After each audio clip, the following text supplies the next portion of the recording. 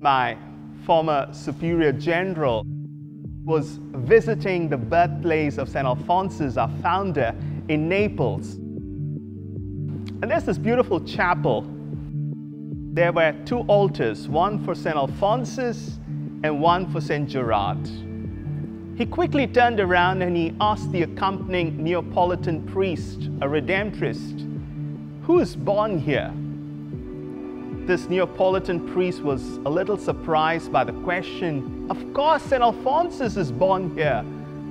"No, the reason why I asked is, in front of Alphonsus' statue, there's just only one flower, but in front of Saint Gerard Majella, there's plenty of flowers, intentions, candles lit." To that, the Neapolitan priest replied, "Well, Saint Gerard works miracles, Alphonsus writes books."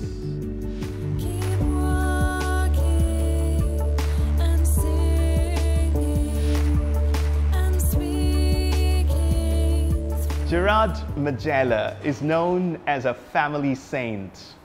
He's a patron saint of expectant mothers. There's a story told of how a widower who got remarried approached Gerard for prayers, wanting a child desperately. Gerard prayed and he replied with a smile, saying to them, "Don't be worried, your wife is already 40 days pregnant." And the couple went back home rejoicing and thanking God. One day, after spending time with his friends in their home, Gerard was getting back to his community. And all of a sudden, the daughter of his friend came running to Gerard and said, "Gerard, you forgot your handkerchief." Gerard smiled and said to this little girl, "Keep it. It might be of some use to you one day." Rightly so, after many years, when she got married and she was expecting her child, during labor, she was in such tremendous pain, she thought she's going to die.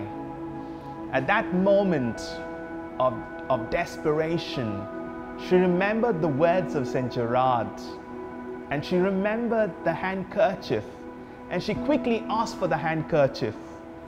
The handkerchief was brought to her, she held on to the handkerchief, and the danger passed away, and she delivered a normal, healthy baby.